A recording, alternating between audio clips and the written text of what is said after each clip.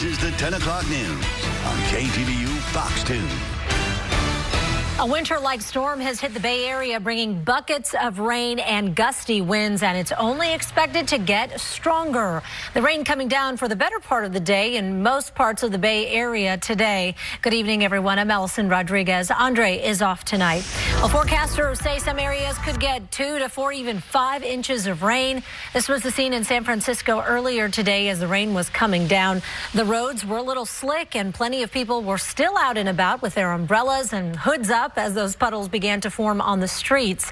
The snow was piling up in the Sierra.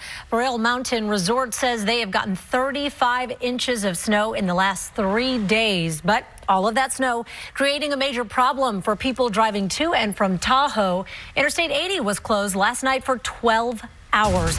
Now, we do have live team coverage of this weekend storm. KTVU's Greg Liggins is in Walnut Creek with how people braved today's wet weather.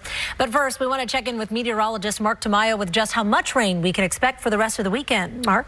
Well, yeah, the extreme amounts of the Bay Area, Allison, could pick up over 5, over 6 inches of rain. We're talking the Santa Cruz Mountains, but still everybody picking up significant rainfall as we head into Sunday, Monday, and even beyond. Take a look at the rain.